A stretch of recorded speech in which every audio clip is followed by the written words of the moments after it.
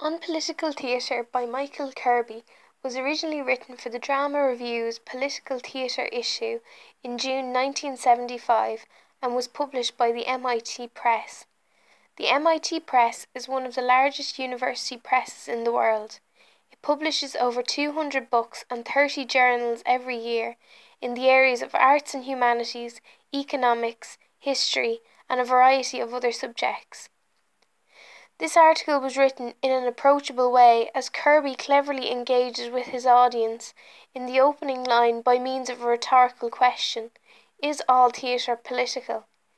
In his introduction he gives a few different dictionary definitions of the word political, so that his audience has a context in which to consider, because he refers to these definitions later in the document. Kirby uses examples of different plays, in this case Oedipus and Hamlet, to establish his point of view, that not all theatre is political. He carefully explains that these plays are often misinterpreted for political plays because their protagonists are sovereigns. Someone's perception of whether or not a play is political in nature can often be affected by the time when it is first performed.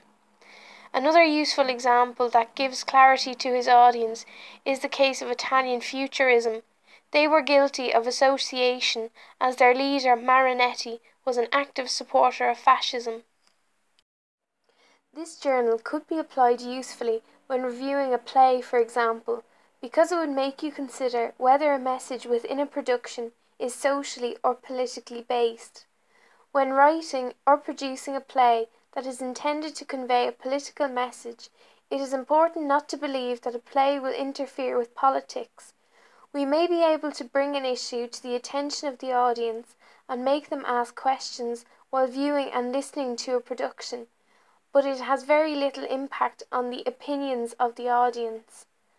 Also, I believe it would be appropriate to consider the genre of the play very carefully if politics is used as an inspiration, as you have to be mindful of how your audience will react. For instance, if it is a comedic production, the message you are trying to convey may not be taken seriously by the audience. However, this document is not without its flaws. At various points while reading this document, I happened to notice some generalizing comments. Some people who claim all theatre is political seem to confuse political, social, and economic. Some people, however, are able to relate any performance to the government or the state in their own minds. They interpret theatre politically. Because Kirby has not told us who made such claims, these points hold little impact for the audience, as there is no evidence to back up this argument. Overall, though, this is an impactful piece of writing.